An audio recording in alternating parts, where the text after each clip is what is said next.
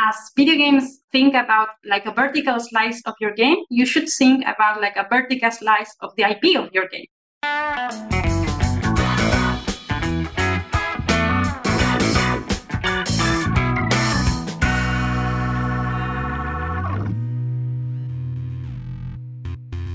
Today, we make IP your business. It's a podcast that explores how intellectual property positions a company to succeed or stumble.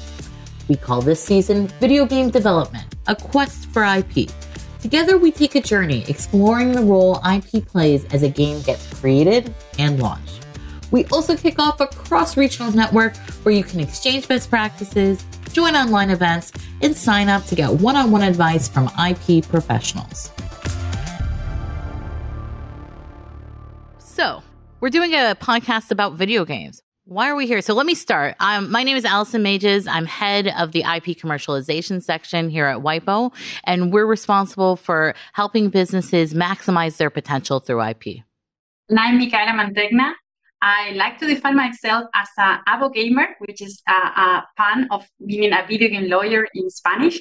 And I'm also a scholar at the Berkman Klein Center at Harvard, and I will be this season co-host. And I'm Gaetano Dimita. I'm a senior lecturer in intellectual property law at Queen Mary University of London. And my entire research and teaching is focusing on games and interactive entertainment law. Let's talk a little bit about how we each got into video games. Micaela?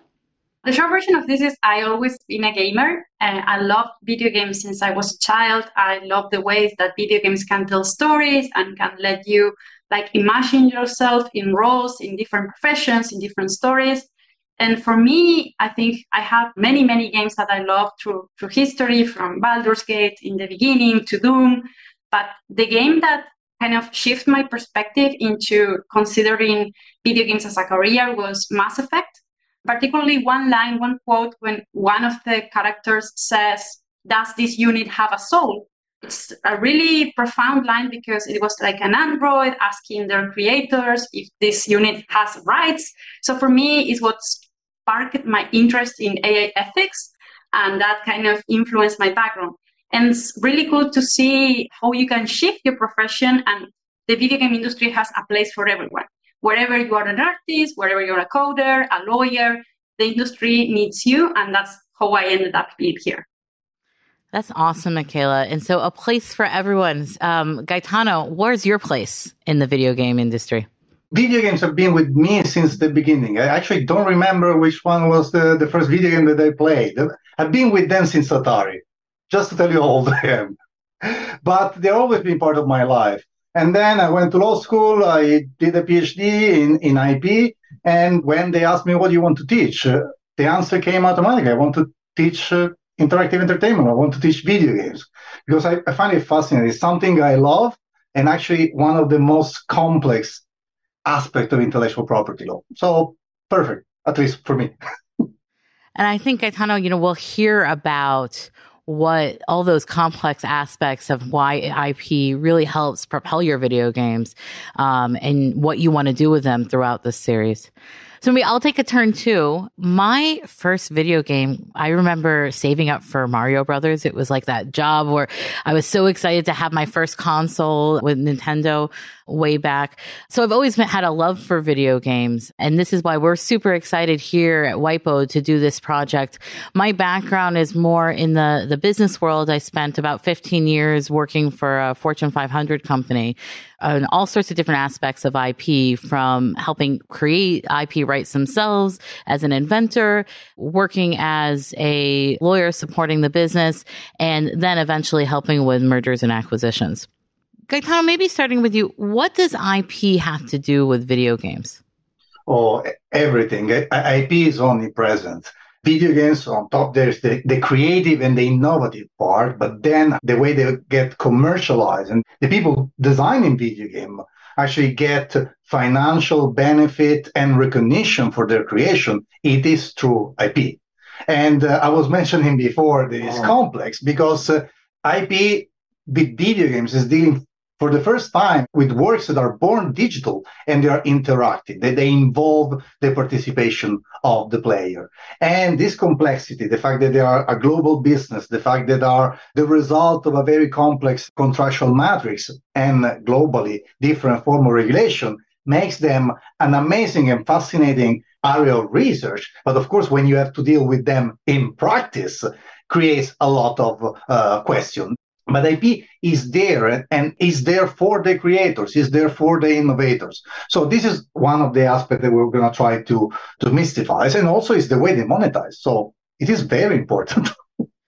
Micaela, what about from your perspective? Why IP in video games? For me, what attracts me to IP is like I love how creativity intertwines with IP and how IP helps protecting your creativity. And at the same time, I was thinking that it's a very complex dance because as Gaetano was saying, video games are this complex creature that can have like different IPs on a single screenshot from a video game. You can find really different things. And as video games think about like a vertical slice of your game, you should think about like a vertical slice of the IP of your game. You can have trademarks for the name of your game. You can have copyright protection on your characters. You can have copyright on the script of your game, on the music. And it's very interesting because having adequate protection, not only for the market where you are creating it, but from the prospective markets you are thinking you are going to put your video game on, it's really important for the success. And so it's interesting that you need to think ahead when you are creating your game about all these issues.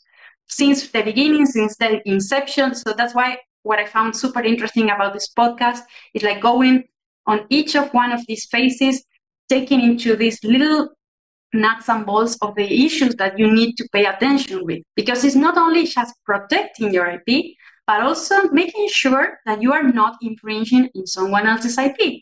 Because as gamers, as fans, we know that we love to pay an homage to things. And sometimes people start in the video game industry by creating games that have these little elements that are meant with no harm and good intentions, but can give you a lot of trouble moving forward. Sometimes these are passion projects that end up being commercialized. So it's really important to have a really good IP education from transitioning to creating this something like a side hobby into a very professional project. And Gaetano, I think it's exactly this complexity that we're going to try and break down during the podcast. Now, here's a preview for all of you listening about what you'll hear during this season. We're breaking it up into 5 different levels.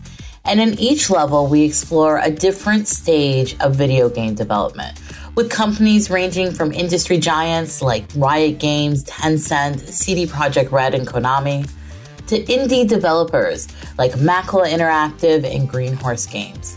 We want you to hear from people who have been there about how IP impacted their business. So we're starting at the concept phase and then move to development and launch.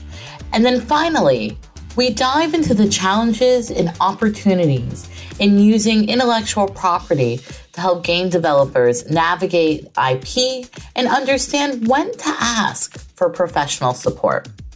A special feature of each level are our power-ups. These are one-page checklists that cover key IP concepts at each level. Now, speaking of power-ups, Gaetano, we're in the tutorial today. Can you walk us through the different IP rights and how they relate to video game development?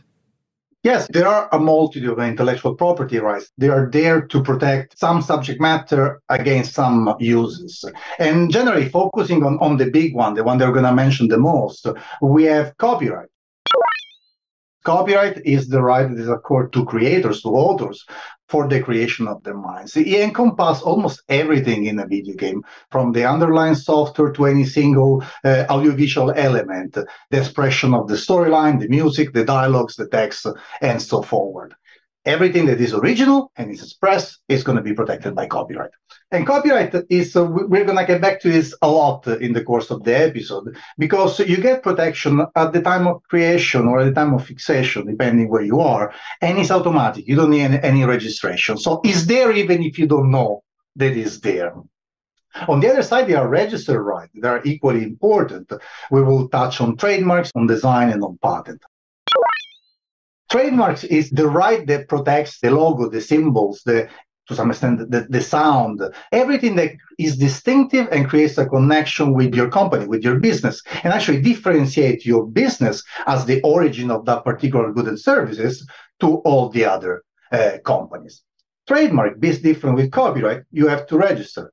You have to apply for a registration to a trademark office, and you have to specify the countries in which you want to be protected and the categories of goods and services that you want protection on.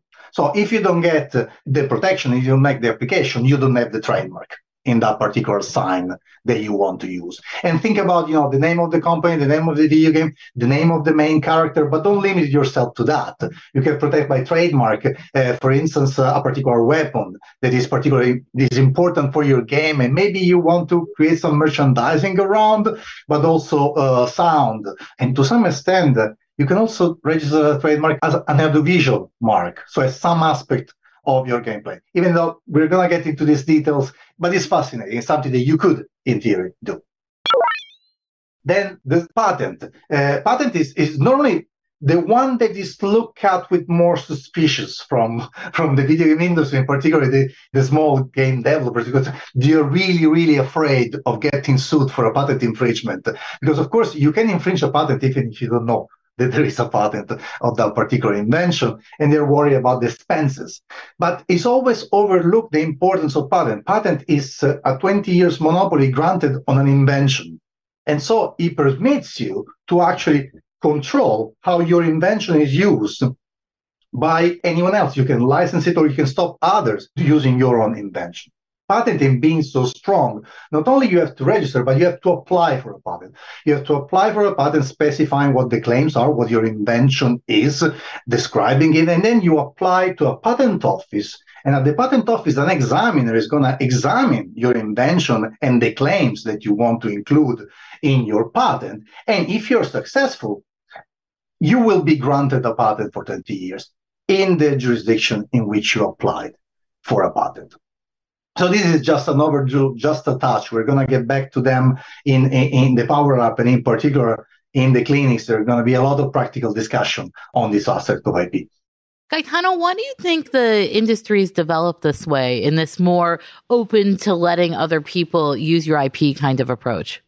I guess because the business model is based on being known and retain your player. So in some way, this aspect like streaming and esports, and obviously there are exceptions because the industry is massive and there are very different companies that are within this industry. So their approach I don't want to generalize too much, but basically the business model is about maintaining your player happy so they keep playing the game, and directly or indirectly they keep paying. So there is an intention to have people playing, and this derivative creativity based on the video games actually increase the accessibility to the game, in the sense more people find out about the game, and the player themselves, being creative with the game, they spend more time on the game. So it's creativity fostering creativity. So it is interesting to see how it's going to evolve.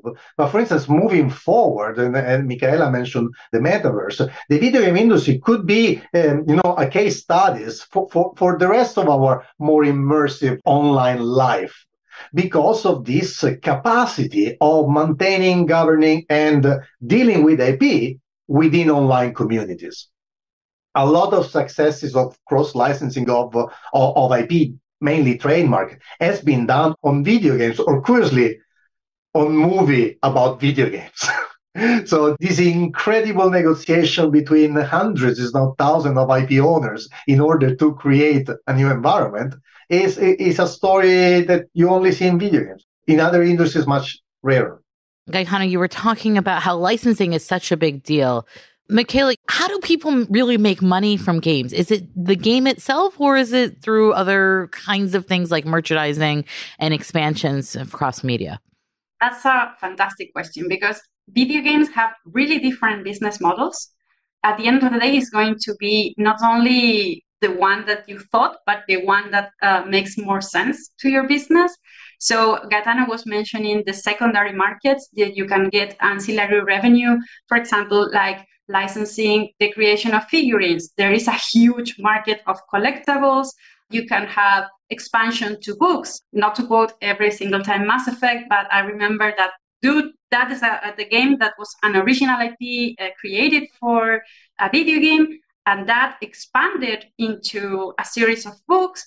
There was a movie, and at some point that they were talking to create a movie, and that's interesting because video games used to work like the other way around, like adaptations from already existing IP, and now we are witnessing how digitally born video games are creating IPs that are adapted into other medias, like we were talking about Edge Runner series on Netflix. So it's interesting how the versatility of how you can tell stories and the markets you can reach with this. So in terms of your IP strategy, it makes sense to think what are your strengths that your video game, and this is not just for AAA games. You have really successful indie games. I'm thinking about Cuphead, for example, that was like a huge success. They ended up being supported by Microsoft and Xbox on this, but it was started as an independent studio. And for people that is listening that's not from the video game area, this is a video game that used traditional techniques from animation to create like this feeling of a 50s cartoon. And they end up having a massive, massive market in terms of t-shirts, figurines, and they ended up having an adaptation in Netflix with a series. The possibilities with your games are limitless, but you have to have into account your IP strategy. And also, even if you are not doing, like an animated series, we were talking about Cyberpunk, know where you can find allies to enhance the IP you are creating. I think it's incredible, Micaela, that people who are creating this IP that does go off and expand in huge ways. They're often indie studios starting out for the first time who may not have been thinking about all these potential expansions as they were newer to the business. And that's pretty incredible. And that's it for our tutorial. Now tune in and join us this season with Riot Games, Macla Interactive, Tencent, CD Projekt Red, Konami, and Green Horse Games to hear about how IP affected their businesses and how it can help you and your video game succeed. Thanks for listening to Make IP Your Business. This podcast is brought to you by WIPO, the UN agency for IP that enables innovation and creativity for everyone, everywhere. You can find all the episodes, download the power-ups, and join the community on our website. Check out the show notes for the links. Now see you in level 1.